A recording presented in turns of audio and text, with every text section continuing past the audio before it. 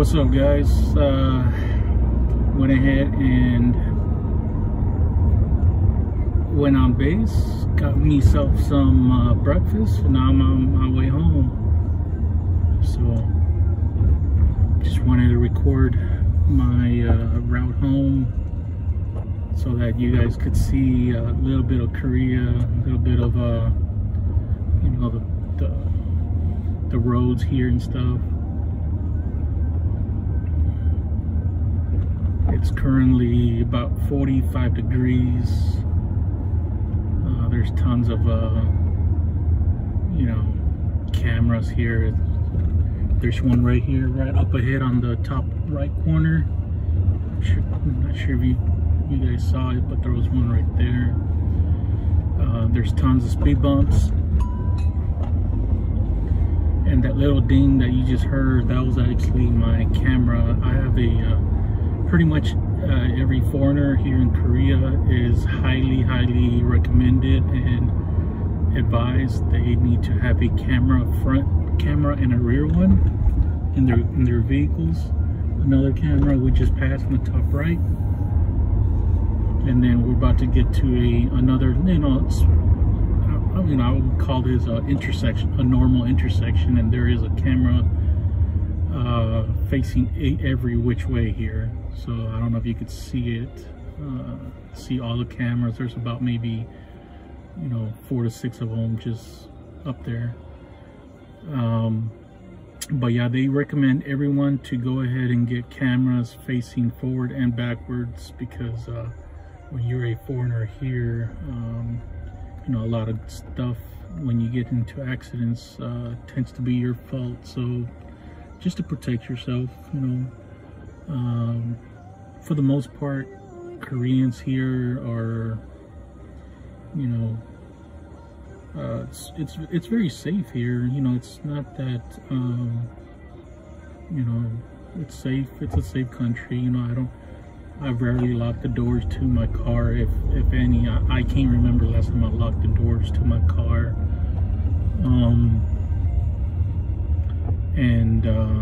But yeah, it's a safe country. You know, currently we're under travel restrictions because of COVID. I am part of I'm affiliated with the U.S. military here, so we can't dine in at restaurants. We can't travel very far. And but yeah, you see this car in front of me is just stopping in the middle of the road. Where I'm located, it's kind of like in the farm side. You know, there's a lot of farmland here. We have a ton of crops and stuff being grown all around us. And yeah, that car is just kind of acting kind of strange. I'm gonna pass them up. You see that little horse statue on the right side, I mean on the left side there. That's pretty cool. And yeah, there's people just walking on the side of the road here. You just have to be careful not to hit them, because you will be liable if you hit any of them.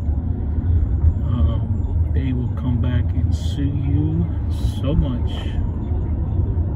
You know, even if you tap them, they will come back and sue you. You know, there's so many cameras here that you really cannot, you know, hit and runs here just don't exist. You know, you hit something, it could be property, it could be a person. You know, you better stay until that person comes back, or, you know, let someone know. Oh yeah, this is the road I take. You know, one of the roads. I don't necessarily take the same road every time, but this is probably the most scenic road I take to get home.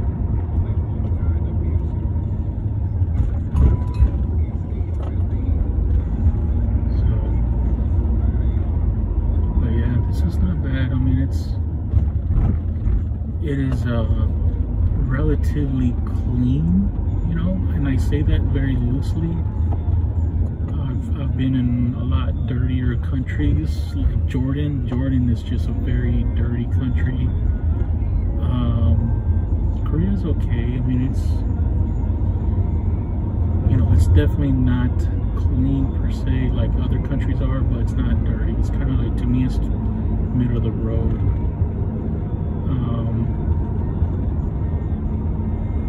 You know, there's a ton of good places to eat at here. You know, after a while, Korean barbecue kind of gets old, just to be honest with you. I've ate Korean barbecue a handful of times in the 6 months I've been here, and I'm just kind of over it at this point. They have a lot of noodles, which again, noodles is not bad, but you get tired of it real quick.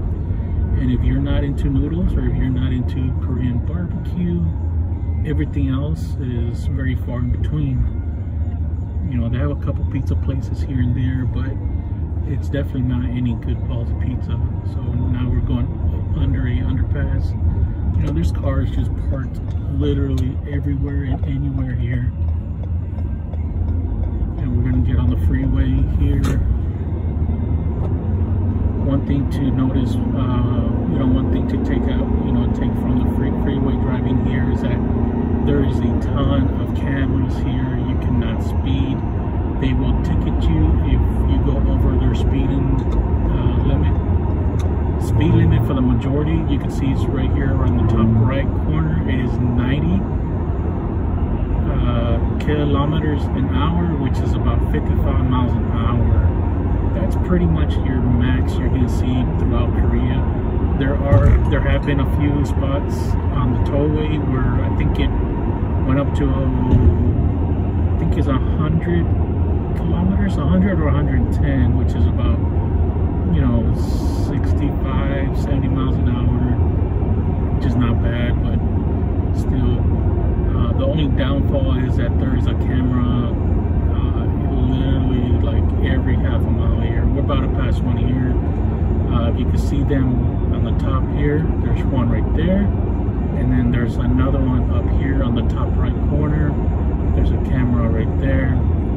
There's a camera, you know, every few 100 meters here, and every camera is will ticket you. You know, there's different types also. So one, you have the ticket where if you pass the camera, if you're speeding at that moment, they'll give you a ticket. There's also an average one where they will average out your speed between camera 1 and camera 2, and if, you know, once whatever technology they have, say that you were speeding along and then you all of a sudden you braked right at the camera, they will still ticket you because they know you were not supposed to go from camera 1 to camera 2 in less than X amount of time, you know. So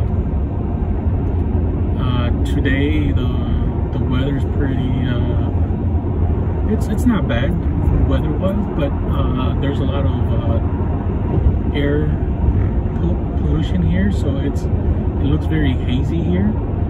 It looks like it's gonna rain, but it's really just all the smog. That's all it is. It's not that it's gonna rain, it's just the smog from all the pollution in the air. So yeah, it's not clean. It's dirty, you know. But yeah, this is my route home. One of my routes. I'm gonna go ahead and you know, end the video shortly so that I don't go all the way home and compromise something, you know, stuff like that. But yeah, this is Korea. Definitely a little bit different from the U.S. You know, as far as sports cards, they're pretty much non-existent here. I have run across a couple stores where they sell Korean baseball league cards. So they're not cheap. They're like $4. I think $4 a pack, which I thought was kind of expensive, but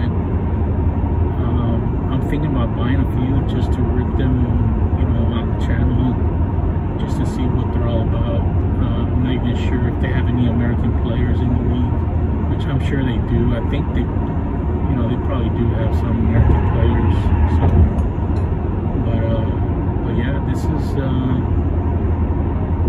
it. You know, they have some Pokemon, Korean Pokemon cards, and that's about it for sports cards. Right now, we're not allowed to travel to Seoul. I know there is at least one card shop in Seoul that I would like to go to at some point while I'm here and check them out. So, but that's it, guys. I just want to do a quick video of Korea to give you guys an idea of how it is here, and I will talk to you guys later. Be safe out there, guys. Thanks for watching.